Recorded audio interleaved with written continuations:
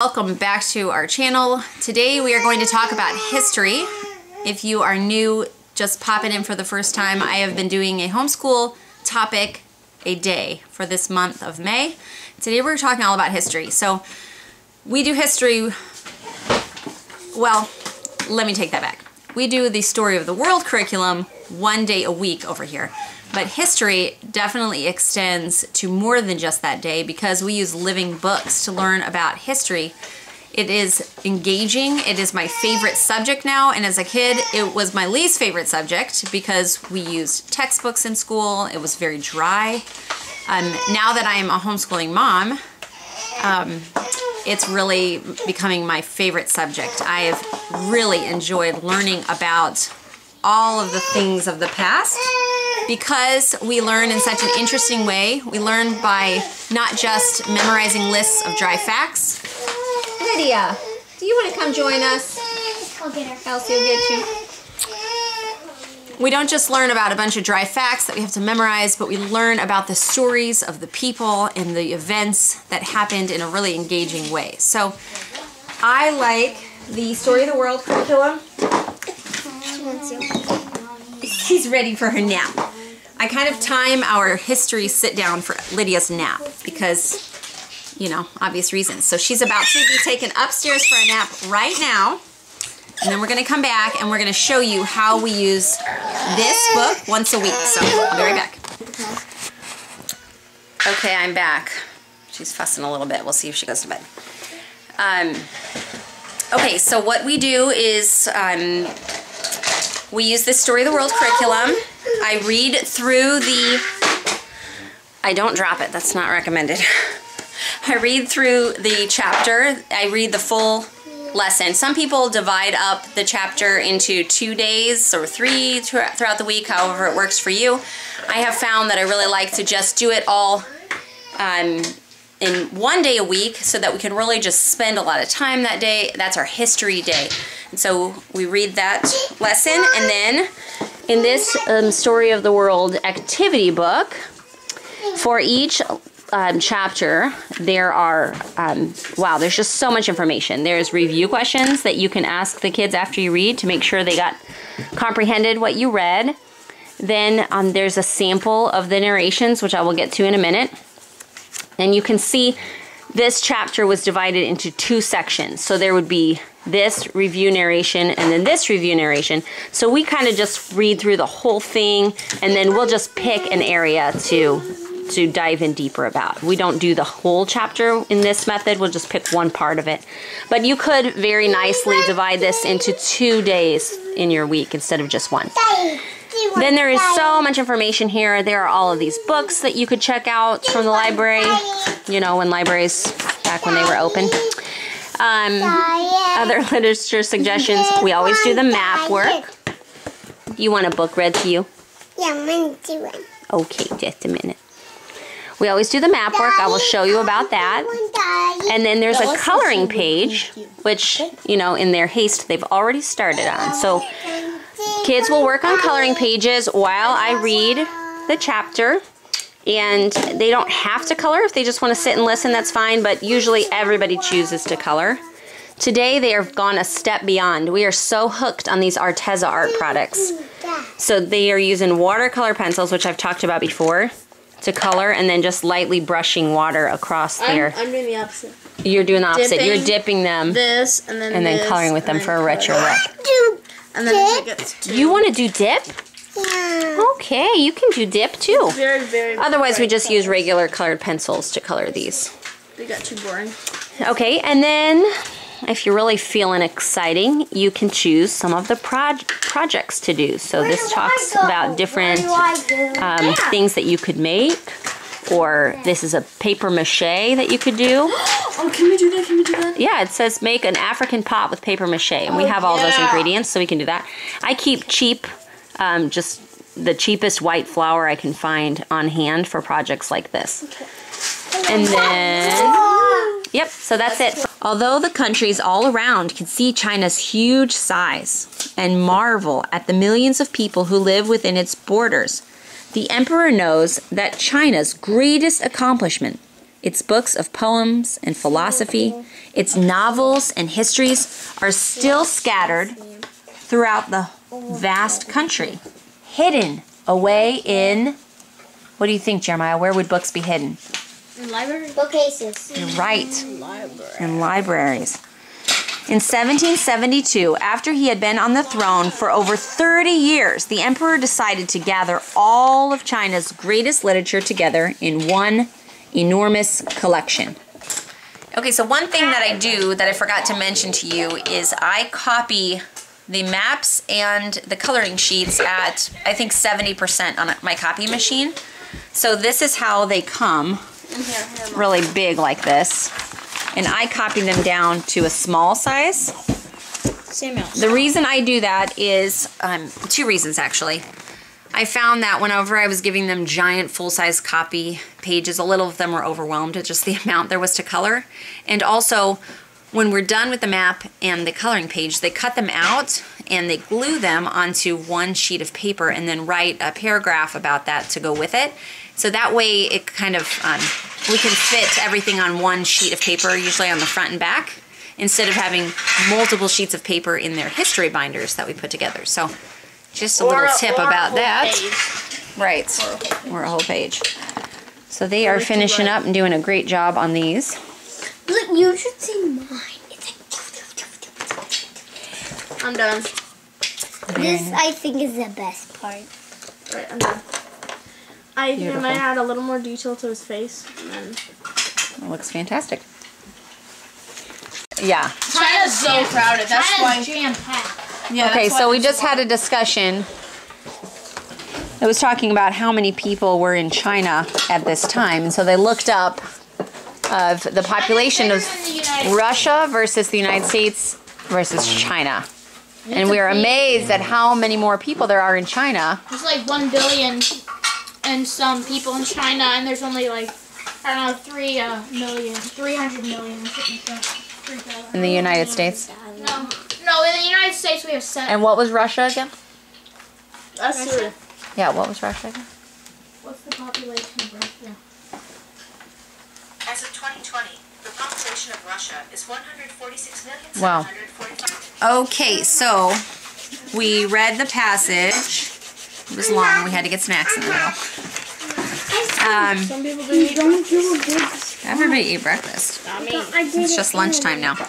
We read the passage, and now we are going to go over some of these review questions and see what we learned. A couple people are still coloring. Silas decided he wanted to color a giant emperor. So he too. recopied it. Huge. And he's recoloring it. There's more. Mine's done. Mine's Yeah, I cut know out. she colored Yep, the Bella's is finished and cut out and ready to glue on. So we're going to answer the review questions, and we're going to do our map work. So when we get to the map work, I just read it out loud and I tell them, I read all of this, and then I say, use a pen or a pencil and label, and then we go through it all. No, I'm not letting him have it because I Okay, these two are chatty today. Are you two chatty? What are you doing with your shirt? You're losing your shirt. There you go. He's pulling it down. Are you chatty? Let me see your picture. Me? No, Jeremiah, I haven't looked at his yet. The big one. Oh, you're coloring a big one too. That's the thing today? Okay. We don't normally color big ones, but... I started in... Ooh, he looks fierce. That guy looks really fierce. Wowzers. Very creative. We don't normally color giant coloring pages, but It's awesome. they're having fun. One person did it, so everybody's doing it, and it's really fun to see. So, Yeah. okay. See the Chinese dragon?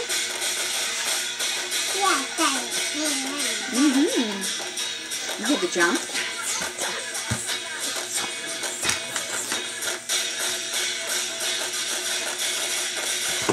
Yeah. They want that to move. They have to move. So just like in our story, the dragon represented the emperor. And there's the dragon today. Okay, we had to take a quick break to watch a dragon DVD so that we could help some people cheer up over here. And also I need to go change a diaper. So they're gonna watch that dragon, not DVD. Did I say DVD? Yeah. It's a YouTube video. It's a YouTube video. So they can watch that parade, that Chinese parade. Excuse me guys, I'm gonna squeeze behind you. They can watch that Chinese parade while I go change a diaper. The last one is all. And then the last thing that we do is put together our notebook pages, and so they'll glue on their picture that they colored, the map that we completed, and then they'll just write, for my youngest kids, they'll just copy a sentence about something they learned from today. They'll just copy it out. Up to my older ones, Bella will usually write like one side of a notebook page on something that we learned. And so to help them, because sometimes they get a little overwhelmed. We take in a lot of information.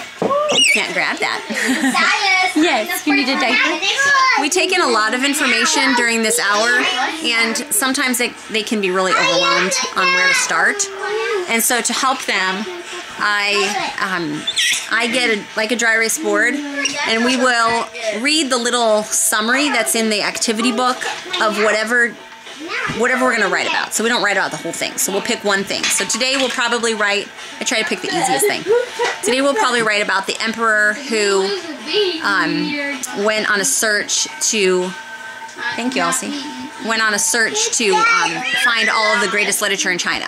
And so we'll read that little summary of that part, and then I will jot keywords about it on this dry erase board to make it really easy for my older kids to kind of start pulling from that to write a paragraph or two about what that was. And usually once I get them going, then they do just fine and complete it. But that kind of helps simplify all the information we read down into something that's more concise and that they're able to process on their own. So it's a good skill, good practice that we do. And so of course, like all of our things in our learning, I try to make it as painless as possible so that they can enjoy it and grow in it. Then we'll put all of those, we put the papers into plastic page protectors in a binder. So they have all their history pages in their own binder as a collection of what they've done and what they've learned. Oh, one thing that I wanted to add is the Story of the World. If you've never used this curriculum before, the very first book, I skip the very first chapter because it just presents a different view of the beginning of the world than I wanted to present to my kids. So I just skipped over that chapter and moved to chapter 2, and then past that it's been great. We're partway through book 3 and really enjoying it. I like how Jason just pops his head in here. The parade? You knew I wouldn't miss it. Where did the parade go? Where's the parade? I actually ran out to talk to him while he was working and came back in, and there's like a parade going on here. That's what I get for leaving for 2 minutes. This guy is not doing what he's supposed to be doing. Leo, we're not doing that right now. Is the parade coming back? Did I miss the parade? Is it over? We're coming. Wait. Okay, we'll wait. Just a little bit more. The parade music is still going here. Authentic parade music. The kids wanted to do this, so we're doing Woo! Thank you, Bella. I know, Bella thinks of all the fun ideas for the kids. Yeah. Look at you guys. She is a great teacher. I'm Woo! I know, Bella makes it fun. Woo! James is thrilled. Bella, do you see his face? He's holding it. This is so fun. Get up, horse. You kind of missed the point. It's Chinese Dragon Parade, James, not horsey. I totally forgot why Jason popped his head in. It was for our massager, our back massager. Hold on. He has a headache, so he's having a massager sent out to his office. Go. That's right. I will run out there in a minute and show you how this massager works because we like it. We like it. So I'll go out there in just a minute as soon as I get them started. That parade is growing in there. They have 2 more kids now attached to that dragon. I hope it doesn't end badly. Somebody crashed into a wall or something. But I'm going to walk out to Jason's little office space in the barn. This is where he's been working ever since the quarantine. He came home to work and set up a little office space here because we were sent this massager from Tiscare, I think is the company. You can find it on Amazon, and I can put the link in the description box. But I actually used it this morning. It just coincidentally, both of us needed it today. I used it this morning because I woke up hurting so much in my neck. Lydia's checking things out back there. Just my neck and my upper shoulders. I could not turn my head. I was hurting so much. And so I remembered, okay, I need to get this thing out. It's just a band. Instead of a massaging chair, it's just kind of like a band that you hold on you. And it massaged so much that it loosened all of that up. I just kept holding it in the tight spots, loosened it all up until I'm feeling good. And so I just thought of that again when Jason came in looking for it. Because why do you need it? Want it. You had a headache? Yeah, I have a headache. It's like all kind of like tension down on my neck and head or whatever. And I haven't been drinking enough water. Right. So you're drinking your water and you got out this massager. So you can see it's crazy. It has these like ball things that move around. There's different control. Where's the control? Yeah, so the settings, like I'm just now getting a hold of it. There's heat, of course. I'm not a big fan of that personally, but you can increase the speed, medium, low, and high, and then you can change the rotation of it. So if it's like, oh, it's pinching when it goes this direction, you can change it the other way. And then you can use this to pull on it if you want it tight, or just rest. And then, yeah, you can figure, oh, like I wanted a different angle. Or down on your lower back. Yeah. The nice thing about it is that it doesn't take up a lot of space. Right. Because we live in a small house, and those big chair massagers are really wonderful. We just donated one. Yeah. Because we're done with it. It's too much room. Yeah. Takes up too much we room. needed something small, so this is pretty perfect for us. Yeah, for this situation, it's perfect. My mom has like the full-fledged neck, shoulder, whatever, and it's great because when we go to our house and enjoy that. Right. And this comes with it plugs into the wall, but you can also plug it into the 12-volt outlet. In your car. Yeah, it runs on 12 volts, so the power supply is 12 volt, which is great.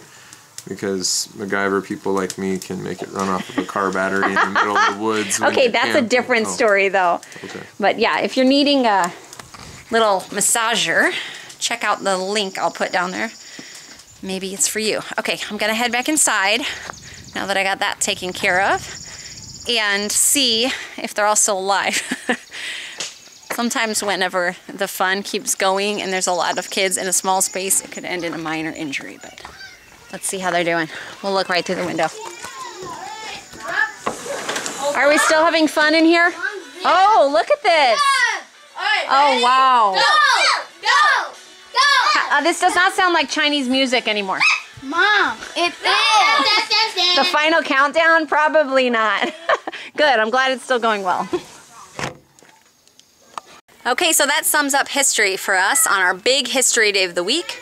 On other days, we are always reading books that are true. Like right now, we're reading about Richard Wurmbrand. So that's a true story about an incredible man in history.